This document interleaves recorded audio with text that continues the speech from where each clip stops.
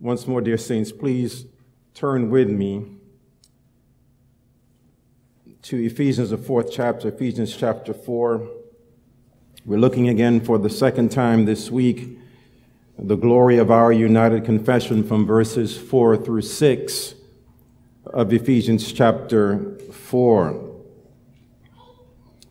I do want to read the first 6 verses, as we know that this is one sentence in this section of Scripture, with a theme for us to live in unity. It is calling the saints, the believers, the church, to a life of unity. Verse 1 looks back on what was said, the doctrinal treatment in chapters 1 through 3, when it begins with, I, therefore, a prisoner for the Lord, urge you to walk in a manner worthy of the calling to which you have been called, with all humility and gentleness, with patience, bearing with one another in love, eager to maintain the unity of the Spirit in the bond of peace. There is one body and one Spirit, just as you were called to the one hope that belongs to your call, one Lord, one faith, one baptism. Verse 6, one God and Father of all, who is over all and through all and in all. There is a habit of the human heart, and that habit is removing or adding requirements. And in this case, removing and adding requirements for unity, building stipulations for unity that are not found in the Scripture. And that was something that the late Dr. Martin Lloyd-Jones exposed in the early or mid-1900s and mid to late 1900s, and that he observed that when like-minded believers came together, they were so concerned with protecting their denominations that the subject of unity and what makes unity genuine became somewhat of an afterthought. They did it maybe to protect their high church denominationalism. Maybe they did it to protect and guard against their ancient confessions and creeds. But they were hesitant to address what real unity looks like. So without question, even though these men were faithful men, to include John R.W. Stott and J.I. Packer, as we look at these men who over the years were faithful, we can also say in another way that we too can be just as biased as they are. And so for us to know what unity looks like, it cannot be on the grounds of our bias, opinions or positions or preferences or even our history. It must be on the faithful Word of God. Our unity must come from the Scripture as it is revealed in the Word of God. And in doing so, in learning what it is from Scripture, we are exhorted to preserve it diligently, faithfully, passionately, in a world that is ready to pervert or distort unity. It was John Calvin who wrote that we maintain that men are to be united amongst themselves in a mutual affection, with this as the great end that they may be placed together under the government of God. If there be any who disagree with these terms, we would do well rather to oppose them strenuously than to purchase peace at the expense of God's honor. And so without controversy, we can say that unity is doctrinal. It is of divine substance. It is not on a humanitarian level. It is on a Trinitarian level. Unity relates to doctrine. In fact, we can say that unity relates to doctrine before it translates into fellowship. Unity relates to doctrine before it translates into fellowship. Our unity of fellowship is a true unity of fellowship when it relates to the doctrine. And so if it relates to the doctrine, that is a unity that we're called to cherish, to love, to enjoy together. We find that to be a part of the conclusion in the first sentence in Ephesians chapter 4, where the high point of our unity is based on the triune God. Now, of course, leading up to our passage here in verses 4 through 6 of Ephesians 4, just give a little background. The command in verse 1 begins with a call to fit your life according to the truth and live in such harmony with it. Live in harmony with the doctrine so that your confession and your conduct are united. And why is this so? The answer is because God, who called you to salvation, is the one who calls you to sanctification. And so verse 2 then begins with how. Begins with a how-to of a worthy walk. It is with all humility and gentleness, with patience, bearing with one another in love. And then at the end of verse 2 and verse 3, the bearing with one another at the end of verse 2, and eager to maintain the unity of the Spirit and the bond of peace. It is what you should do in walking worthy. So there's the how-to, and then there's the what to do. You do it how? With all humility and gentleness, with patience, and then what do? You bear with one another. And then be zealous to maintain unity that the Spirit gives to us. It is from Him. It is from the Spirit of God in the bond of peace. And so now we're picking up here with verses 4 through 6. And as we're doing so, we're looking at common confessions that you need. Common confessions you need to preserve unity. These are common confessions, and we began looking at verse 4 and verse 5 last week. The first common confession is that you receive the same Spirit of grace in verse 4. And because you receive the same Spirit of grace, we all receive it together, then we share the same body, we share the same life source, and we share the same hope. These are blessings that we all have in common because it comes from the Spirit of God. And then in verse 5, you receive the same Savior. And because you receive the same Savior, we all share in Christ together. It says in verse 5, there's one Lord. And then we looked at the second benefit in receiving the same Savior is that we share the same convictions or common convictions. And that idea of common conviction is really the doctrine, the teaching. It is the faith that was once and for all delivered to the saints. And this one faith here embodies the revelation of Christ and Scripture. And from that truth, we must anchor when it comes to unity that no other person or writing represents or instructs the faith. That's the common conviction that we all share in unity. Now, we may not all know what we should know. We do not all know everything. But that is why the instruction is there, so that we may know and share these truths together. That these are non-negotiables. These are truths that we cannot set aside for unity, because it consists of unity.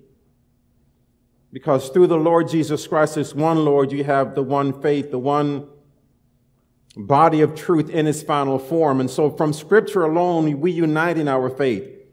And our unity grows stronger through the teachings of Scripture.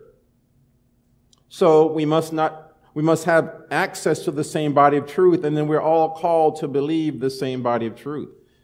We're all called to learn the Word of God together, to grow through the Word of God. And it is through the teaching of the Word of God that our unity grows in strength. So if you ever see a situation where church is growing in unity, where there's less theological preaching or biblical preaching, that is actually counterfeit. That is not true, sincere, God-centered unity, because it says that within this unity is this this triune God who unites us together into himself, and that he also unites us in the truth. Our writer Jude calls this the faith that was once and for all delivered.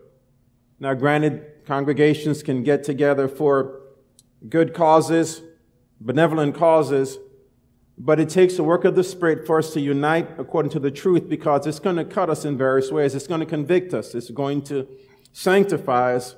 There'll be repentance to God and to each other. But that is what this faith does, this teaching, this body of instruction that we all learn together. So the faith in verse 5 is a summation, or the scripture in its totality, for the local church. And there's only one, and it is the Word of God. Now, there's been some arguments that, well, the early church, the first century church, didn't have access to the scriptures as we do. But as the Word of God was being taught from the apostles, the early church had the Old Testament scripture. And in fact, that is where you get this statement in 2 Timothy chapter 3, where it says that all scripture is God-breathed, in verse 16 of 2 Timothy 3. It is making reference to primarily the Old Testament and in the early beginning stages of the New Testament scripture. But prior to the writings of Ephesians, and even during the writing of Ephesians, you had the book of James to the churches, you had Galatians, 1st and 2nd Thessalonians, 1st and 2nd Corinthians, you had Romans, you had Matthew and Luke, most likely began circulating. And then during the time of his imprisonment, you have Ephesians, Colossians, you have Philemon written, and then most likely the book of Acts was being recorded. And so inspired writings and the faith and what the faith looks like for the local church was circulating in the first century richly. And this is also a defense against those who believe that the scriptures were not formulated until the 4th century. The Apostle Peter said that the New Testament scripture was being written because he actually acknowledged the Apostle Paul as one of the writers. And so the body of truth was shaping quite and rapidly in the first century church. Part of it was to push back on the false teaching, but also to establish what the church should learn and what the church should do. And so this faith was critical. To have common convictions, and I'm saying common convictions from the scripture. We can have common convictions from other things. And last week I made a reference, an analogy of creeds and certain teachings from denominations, and many of them I have read and I still enjoy and do enjoy, but they are not the scripture. Creeds and certain writings and confessions are good, but even those confessions may need to be edited because they're not inspired. So over the years, words change, thoughts become clearer, but the Word of God is the very tool and instrument that we should use to equip the saints. And I pray you understand that. This is not a refusal of some of those other external sources, but they're not God-breathed. This one faith is what keeps us united in true unity. It is not our confessions, this is not our creeds. Those are good, but that's not what unites us. If that's what unites us, then those are secondary causes replacing the primary instrument that God uses. You know, to say that you share a common conviction with those things with others is fine, but if that common conviction separates you from other believers who actually hold to the teachings of Scripture, then that becomes a problem. And so for us to really hold fast to this unity, we have to make sure that our one faith is not a secondary writing, but it is a primary and only authority for the church for its faith and practice, and that is the Scripture. And we do this because we have received the same Savior who teaches us the same truth from the same Scripture. The interpretation is a single interpretation. The meaning of the text is the meaning of the text. It is one interpretation, many applications, because that is how the Word of God is unfolded historically and faithfully. That's the common conviction that we share together. And now we move on to the third, under this second overall umbrella of receiving the same Savior, and that is you share a common testimony. You share a common testimony. It says, one Lord, one faith. This common testimony is one baptism. It says that there is only one. Does that mean that we had to have all been baptized in Jordan or Galilee? Is this spirit baptism or water baptism? Well, we know that water baptism is symbolic. It is a way to publicly declare that you're dead to sin and have been raised to new life in Christ. So, true baptism for the Christian church is believer's baptism. Infant baptism is almost presumptive regeneration. It is dangerous. And I know there are many brothers that we will fellowship in different ways with who hold to it. It is a very dangerous doctrine because our Savior clearly said, as you're going, make disciples, baptizing them in the name of the Father, Son, and of the Holy Spirit, and they must be able to acknowledge Him. So baptism takes on a different meaning, and it took a very significant meaning for the early church. The early church did not make too much of a distinction between spirit baptism and the response in water baptism. They saw one as corresponding or a response to the other. So the reaction to being in Christ is, as the Ethiopian eunuch said, "Where's water?" "There's water. What hinders me to be baptized?" I've never heard a baby ask me that question. It is someone who makes an acknowledgement of the faith and who knows, repent, believe in the gospel, that baptism does not save, nor is it a seed for salvation, nor is it presumption for salvation, but is there an acknowledgement that you are now in Christ and you want to identify with Christ as having been buried and raised to new life, and you're identifying yourself with, in the first century, it was often the persecuted church.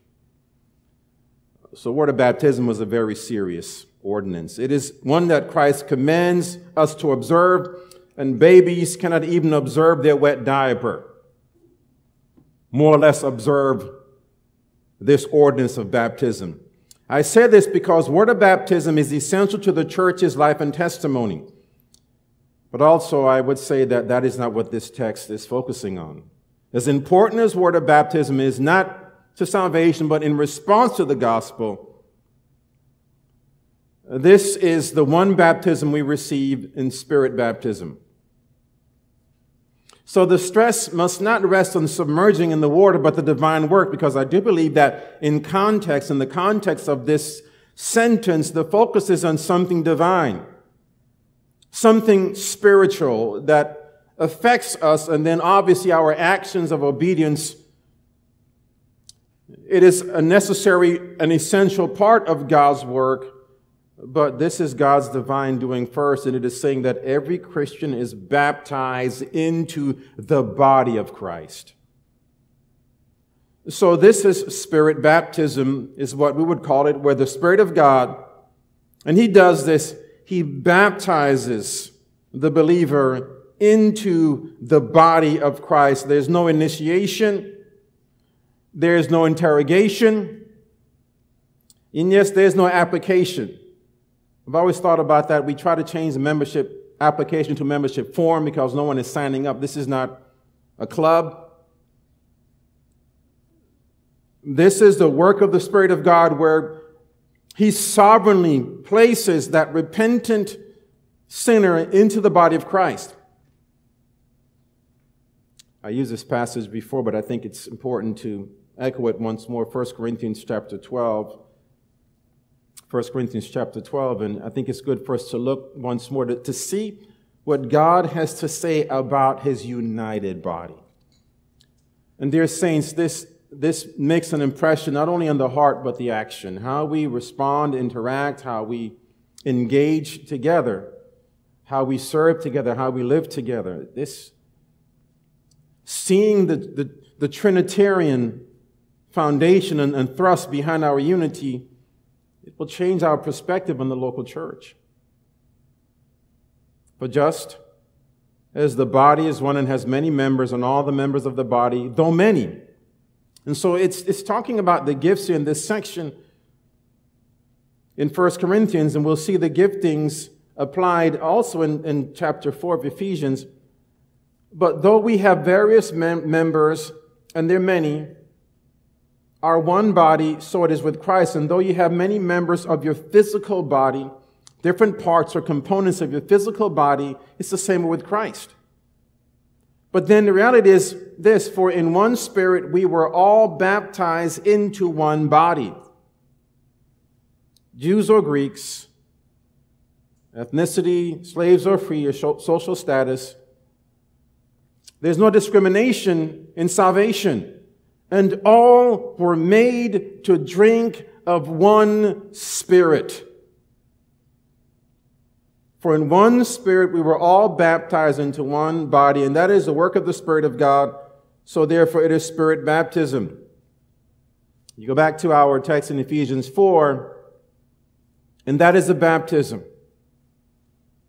And that is the common testimony. The common testimony is that God, by His sovereign grace and mercy, gave me a heart of flesh, new life, supernatural life, and He opened my eyes to see Christ, to turn away from my sin. He gave me the gift of faith to believe that Christ is the one who offered Himself up for me, the sinner. And upon that truth of turning from my sin and believing in the Lord Jesus Christ, I'm immediately ushered into the body of Christ. Now, we are not saying that there was a point in time where you had a come to Jesus moment. You just heard the song, "All to Jesus I Surrender," and it was that specific date. But there is a recognition of this truth concerning the gospel, in that you are part of the body of Christ. When you hear the gospel, the melody and the richness and the beauty of the gospel is different to your soul. You know the Spirit of God is in you. And being baptized into this body means you have a love for Christ and you have a love for the church. You have a love for the people of God. Not what they do for you, but because of what Christ has done for you. And that is a common testimony. We were all baptized into the body of the one Christ by the same Holy Spirit, and we all share the same Spirit baptism. When we speak about the events leading up to our conversion, it may be different, but the work is nonetheless the same. It's the same for all. That God graciously places us into the body of His Son, in whom He has declared to be the head of all things and given us as a gift to the church, the Lord Jesus Christ as our head. So you share the same Spirit baptism. And now in this shared testimony, this common testimony, you also live a common life together in Christ. Now, as you're thinking about Ephesians and maybe even 1 Corinthians chapter 12, and the Apostle Paul is telling the church in Corinth that we're all one in Christ because we're all baptized by the same Spirit, the one Spirit, into one body, in the bodies of the Lord Jesus Christ. And so if you are at a church or you're a church that enjoys, ranking people socially, and the rich people in the front, or they have the seat of their choice, and then the lower class people in the back, this would come as a shock to the believers in Corinth. Because if you agree that unity is a supernatural work, how is it possible to use social advantages or disadvantages to judge another brother or sister? Or how can we evaluate our brothers and sisters in Christ and physical appearance when the Scripture makes a judgment or an assessment based on the identity with the Lord Jesus Christ? Okay, well, what makes this possible? How is it possible for us to say, well, we're meeting together every Sunday, but we do so not with a love for the church or for Christ, but with a love for a specific people group? Well, the answer is that whenever there's an absence of the knowledge of God, there'll be the presence of idolatry, the presence of social rankings, the presence of partiality. And so it's no coincidence that when Christ was praying earnestly for His disciples, and for those who will obey the gospel message in John 17. You remember this in John 17, verse 3, and this is eternal life, that they know you, the only true God, and Jesus Christ, whom you have sent. It's not a small matter that you have a group of people who respond to the Word of God in its clarity because it is clear, and those who will not, that will always establish conditions. They will always have this sinful bias. Their preferences are never rooted in the Word of God. It's rooted in some social event, some social affair, some social conflict. And that has to do with a lack of knowledge, and that lack of knowledge of who God is. And it is the presence of personal idolatry of the heart. We're not saying that differences are not there. We realize that that will be true in the eternal state, that there will be those, what we should do, celebrate those cultural differences, but when those cultural differences become a matter of conviction, that's a golden calf. That's a golden calf. The knowledge, especially in our text, the knowledge of unity and its source comes from our knowledge of the triune God and who God is. Because it is a unity of essence, which means it comes from God. It's a unity of purpose, which means it's the will of God. So, if it's a unity of essence, it means that we need to know who God is, and that affects our will, and it affects our actions. And that is why you go back to the prayer in chapter 1, you see the prayer in chapter 1 being so important when Paul says, I'm praying for you to know God. For without this knowledge of God, you will not unite, but you will find unbiblical grounds to separate. But as we respond to the Word of God, and this prayer has an effect in our heart, there will be a zeal for genuine unity because you know God more today than you did the day before. Well, there's a picture of what this unity can do and the fruit of it. When we share in this common testimony, we delight in what God has done. Appreciate Matthew Henry's commentary just on that thought. He says that the divine unity means not only not quarreling and devouring one another, not doing these things only, but delighting in each other with mutual endearments and promoting each other's welfare with mutual service. And so it's a mutual affection and mutual service. You will delight in this united testimony that we're part of this family of God. We're together in Him. We're united in Him. We have a common conviction. We believe that the Word of God is a final authority. We love the Word of God. We love hearing the preaching of the Word of God. We love hearing the teaching of the Word of God. We also love the fact that we can actually respond to the Word of God in ways that the dead in their sin cannot and will not.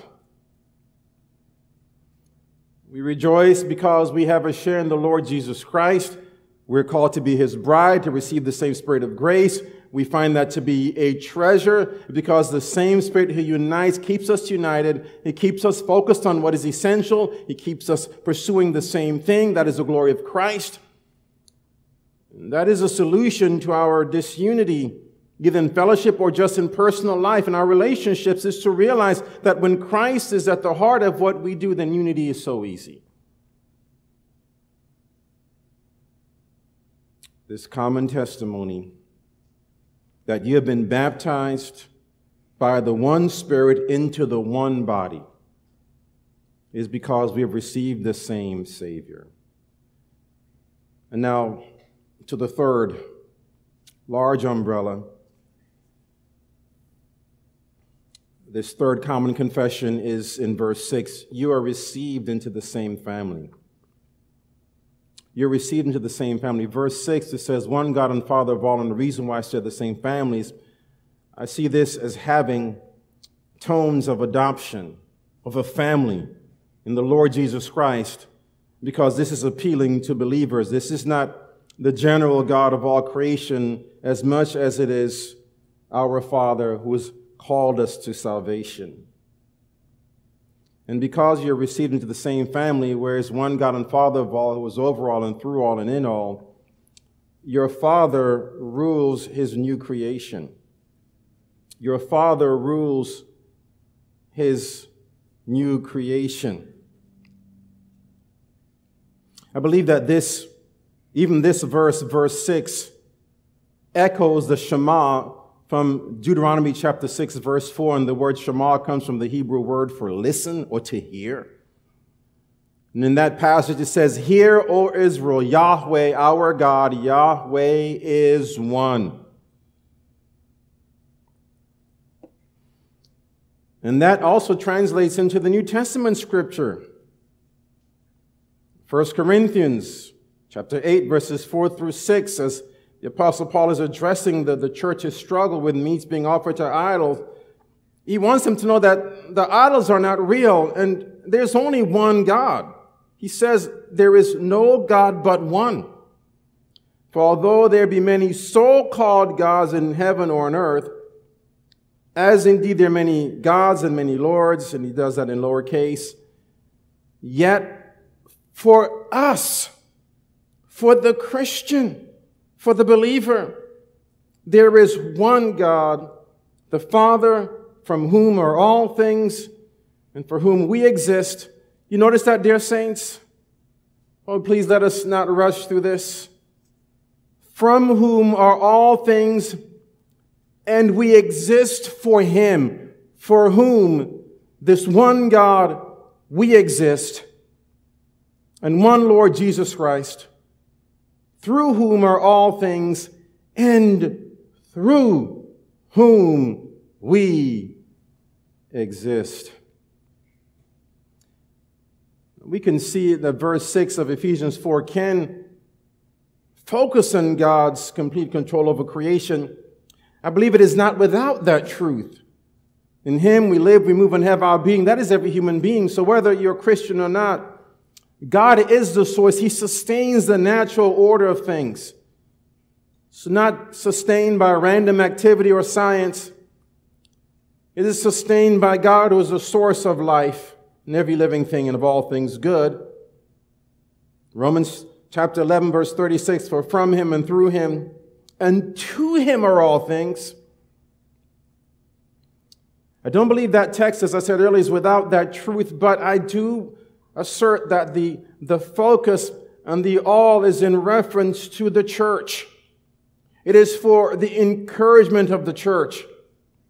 So it's not merely explaining God's control over creation, but it's to stir the church's passion and motivation to see that the God who controls all things is presently at work through Christ to rescue sinners and unite them in his Son.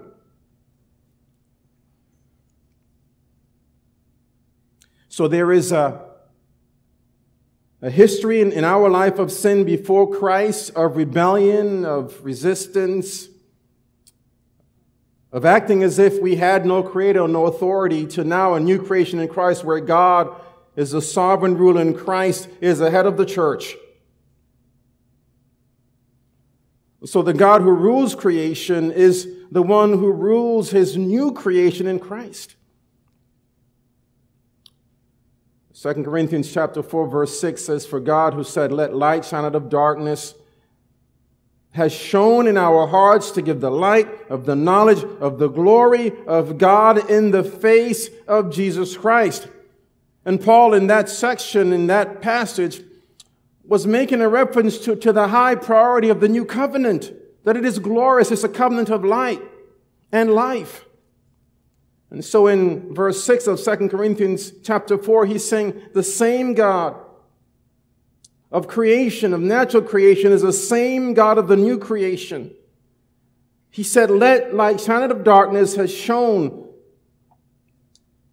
in our hearts to give the light of the knowledge of the glory, of his glory in the face of Jesus Christ.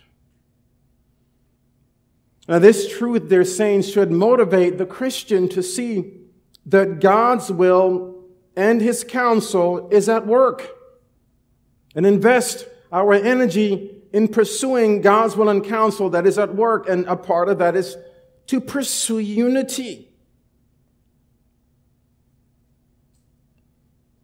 And the Christian who responds to this will respond in united obedience.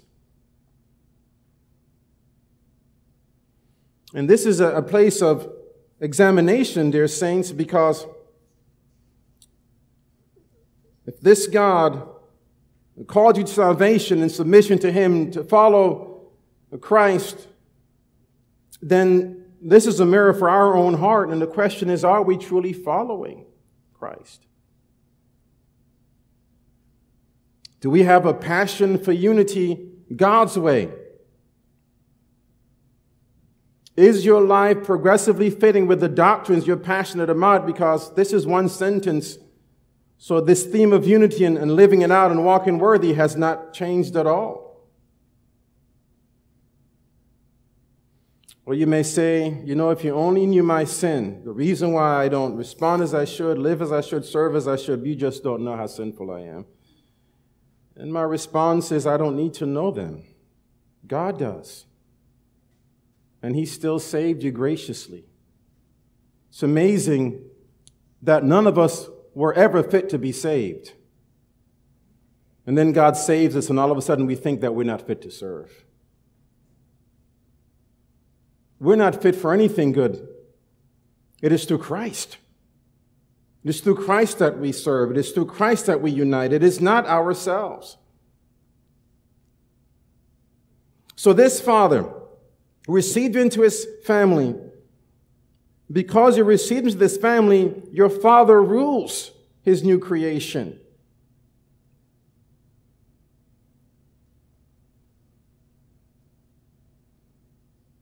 It's one God and Father of all, who is over all and through all and in all. This is the one God who graciously rules His new creation. You are His son and daughter.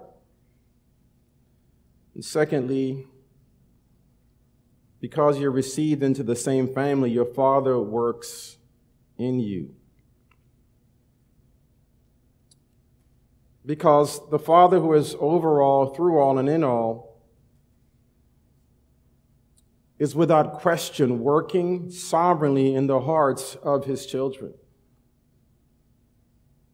As I said before, this can apply to creation in a general way, that God exercises His benevolence over creation. But God as Father only lives in the lives of His saints.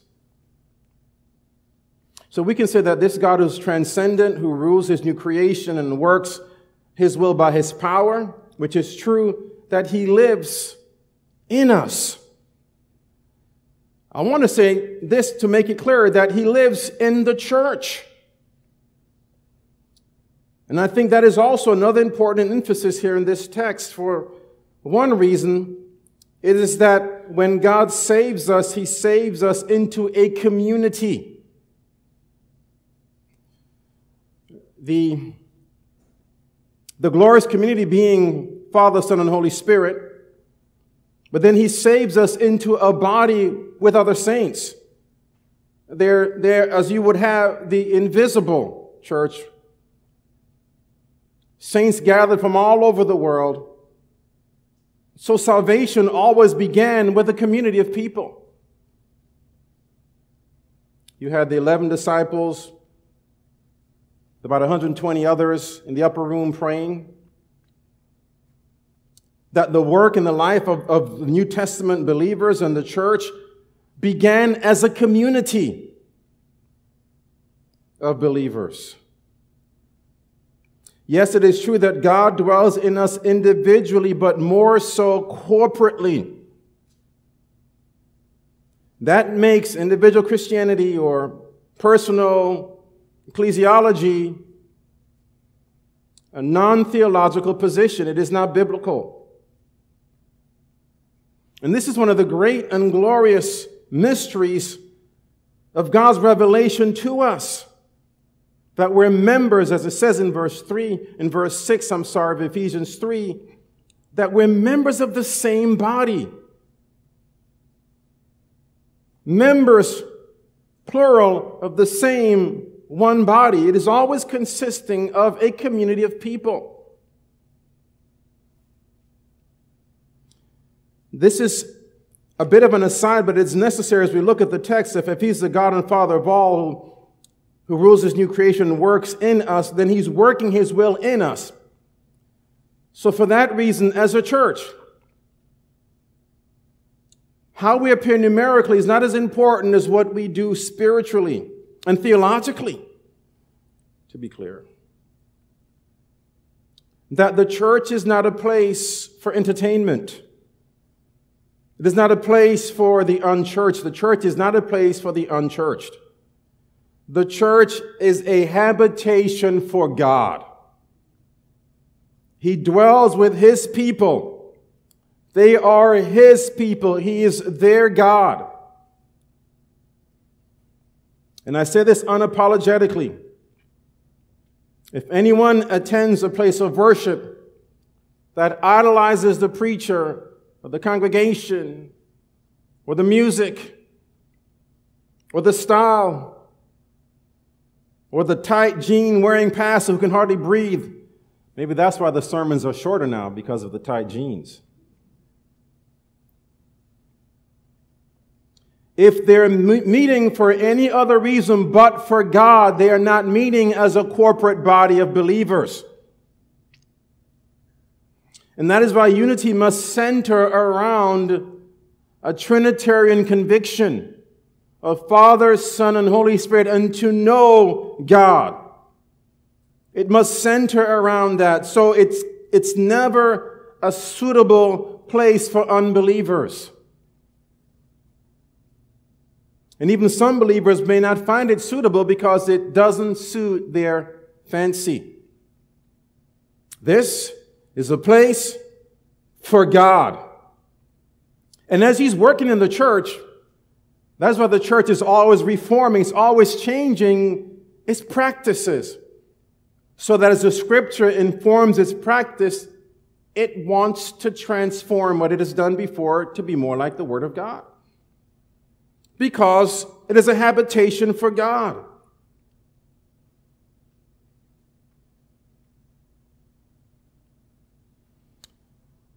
So as you think about the God who rules his creation, but rules his new creation, who sustains the natural order of things, but also is the God who works in us, there is nothing outside of his complete authority, nothing. But dear saints, if he's given his Son to be the head of the church, there should be nothing outside of his jurisdiction when it comes to the church. It's all about the glory of Christ. It's not for you. It's about you in this way. It's about you for this one reason, to make you more like Christ. It's not to make you happy. It's to make you holy. That is the Father who works in us because we're received into the same family. Now, if we have been received into the same family, we should have the same love and affection from the Father who pours that out on us. Because he is God with us. Presently, God the Father dwells in us because Christ is with us by the Holy Spirit. So we have the triune God dwelling in fellowship with us. This is also a very deeply rooted in family affection. You have access to the God who created, who designed, the maker of all things, but he's also the one who ordained your salvation and has called you into fellowship with him.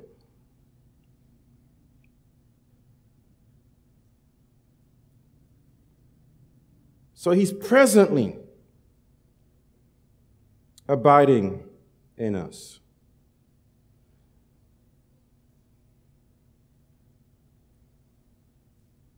But then there's another, and it is that because you've been received into the same family, your Father works in you. He's presently working in you. He's united us together, and because he's working in us, He's working us to accomplish the very intent that he had from the beginning. From the beginning of creation, it was to glorify his Son by uniting and reuniting all of creation in him. And who's displaying that right now? The church. But the church is not doing this personally. It's not, well, I'm the church, I'm a Christian, I don't care what all the other churches are doing. Yeah, I go to JCCLB, I'm a member, but hey, they don't want to love the Lord like I love them, so that's their business. No, it's to make every effort to see that every saint is pursuing the very same goal that the Father is pursuing in them. He's working in us, he's living in us, he's ruling his new creation.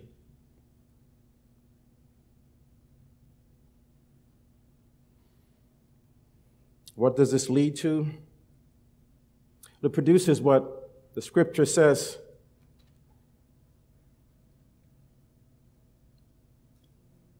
In chapter 5,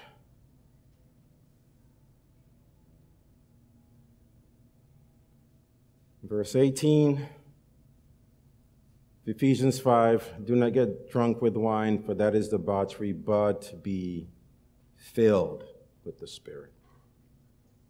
In God working in us, living in us, is so that he may fill us with himself. And how does he do this? He does it through his Son, Jesus Christ, who has been given to the church as his body. Ephesians 1:23, the fullness of him who fills all in all. That he's filling the church with himself. To fill the church with himself is that the church is learning who Christ is, learning who God is through Christ, and becoming more like Christ. You will see a church, when you see that church learning and becoming more like Christ, not just the learning, but the becoming. Part of the goal in teaching the believers the Word of God, teaching them the words of Christ, letting the words of Christ dwelling them richly, is so that we will attain to the unity of the faith. We know that the ultimate unity of the faith is in the future, but we are still working towards this progressively now. And of the knowledge of the Son of God in verse 13 of Ephesians 4, to mature manhood, to the measure of the stature of the fullness of Christ. Christ is filling the church with himself because that is God's will. And as the church is full of Christ, it is full of the knowledge of the Father. And as it is filled with the knowledge of the Father, it becomes strong and mature, and it builds itself up, and then it's able to pursue biblical sanctification and humility and for the glory of God. So being received into the same family speaks of the Father who rules this way, but his ultimate goal is to fill us with Christ and to fill the entirety of creation with Christ in the future. And the church is the beginning. The church is the beginning of that final phase of God filling creation with the glory of himself through Christ. And this is an awesome task. It's a humbling task. And you say, well, we're not fit for this. It's not being fit for it. It's that Christ fits us for the task. If we're spending less time learning him and being more like him, then the task is going to always be overwhelming. And you think about it. As the world continually gets worse, and maybe over the last few years it's escalated, maybe over the last year or the last few months, we've seen an escalation of it, is that it's easy to become overwhelmed with the sins of this world when we're not overwhelmed with the glory of Christ. Let me just put it this way. And take this as personal as you can, because this is, I would say, a broad generalization. That as a whole, the church itself is deficient in its knowledge of God. There's almost an overemphasis of everything else but knowing him, and I'm saying intimately. The application of that truth to the heart and life. There's a high esteem for the general ability to parse and to interpret, but not necessarily to probe the heart. And so in today's society, there's a lack of this knowledge of this gracious Father who is doing all things for his glory the glory of his Son, and for our good. And so this brings us right back to the centrality of God's intent before the foundation of the world, and the church gloriously receives it and participates in it. It's so that through the church, in verse 10 of Ephesians 3, the manifold, the multifaceted, the many-layered wisdom of God, the multi-layered wisdom of God might now presently be made known to the rulers and authorities in the heavenly places. It is through the church. And as the church pursues this biblical ideal that reflects the true Christian harmony, that we're supported by the foundation of doctrinal truth, that serves notice to the authorities in the heavenly places. You say, well, the church isn't doing a good job of that. I think the rulers in the heavenly places can't see that. Well, that's our myopic or narrow thinking. Oh, it's being heard.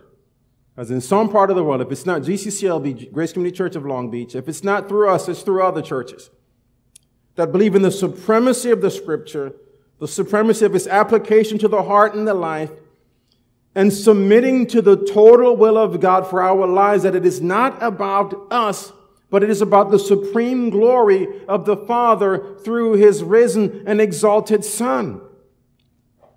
And that as believers, we see a distinct honor to be a display that this unworthy sinner you have called to salvation to participate in something so vast and so great. Would you actually call me? Are there not more qualified people who will represent you, Father? He called you before the foundation of the world. Even though at times you may not look like the best representative, I may not be the best representative at times, but he calls us with supreme confidence in what his Son has done. And saints, may I encourage you to submit to this work that the Son has done, that if God has united you in Christ, you're part of the body, then see this opportunity as something glorious.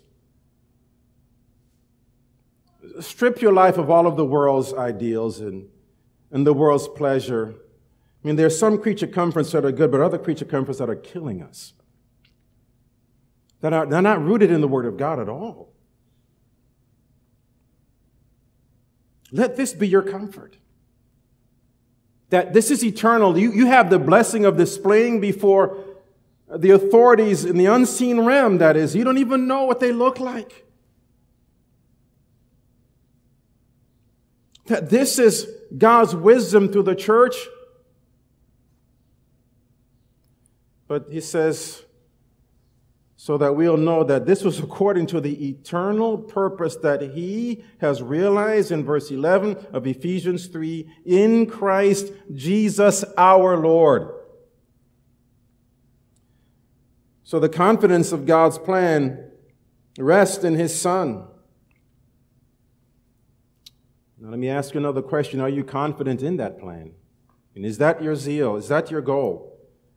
You say, well, I think I do, but I have other goals. Okay, are those goals willing to die to this one chief aim? Are you willing to slay these ambitions to be a part of this?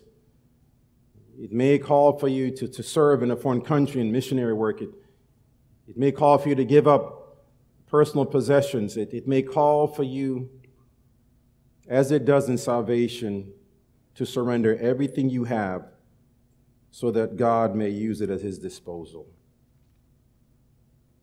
Because you want to be a display of God's work, his wisdom, that he ordained and planned through Jesus Christ, his Son. And in this age, the church should be a representation of this for the world to see. I think that when we grasp this doctrine of unity, And we see that genuine unity is Trinitarian by design. When we see this, and other believers, I pray, will see this, that we will no longer pursue unity on social levels. We will see this as something supernatural. That is my prayer for you. That's my prayer for the church at large. That God will awaken the world and even America, especially America and United States, to see that unity is Trinitarian, not humanitarian. It is supernatural. It is not social. It is divine. It is supreme. It is glorious. It is pure.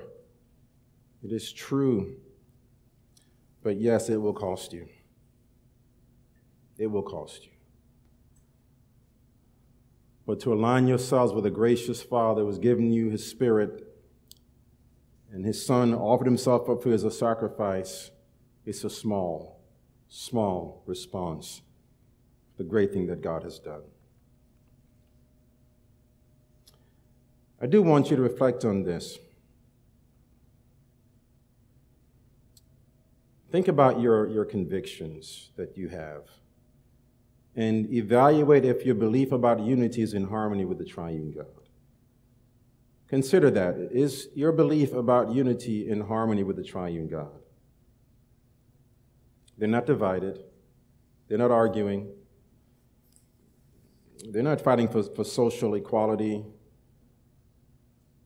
There's something great at stake, and it is the unifying of all creation. It was one commentator who says that we are no more at liberty to be schismatics, divisive people, than we are to be heretics. And I was saying the flip side of it, we are no more at liberty to form false unity than we are to be heretics. If your unity is not based on the Spirit of God, the unity of the Spirit, and its foundation is not in the triune God, then yes, you have built an idol. And America is building many Unitarian idols. It's becoming a religion all its own, but this unity is divine. It is glorious. It's for the Father through the Son by the Spirit. It's not for the glory of man, it's for the glory of God. It's not for the advancement of temporal causes, it's an advancement of an eternal cause. The Christian is called to align themselves with this unity, and when they do, they are walking in a manner worthy of the gospel. Pray with me. Our gracious God in heaven, please shed light on our way so that we will not be distracted by the principles in this world that are satanic, attacking the glory of true biblical unity that right now you are working in the heart of your people. Sanctify this church family.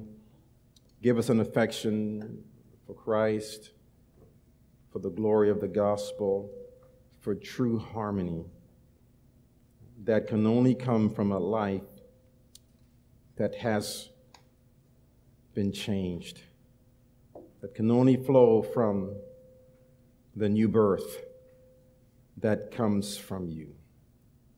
Let this church and other churches hold fast to the unity that will last. It is the unity of the Spirit, that one day eternally there will be a perfect union between the saint and their Savior, a complete subduing of creation, when the final enemy will be swallowed and that enemy is death, when the saints from every tribe and every nation and every tongue will give glory to the Lamb who was slain before the foundation of the world. His name, Jesus Christ, is the one who brings us to you and unites us and reconciles us to you and to each other. Let that truth never leave our thoughts and our affections In his name and for your glory, I pray, O Father. Amen.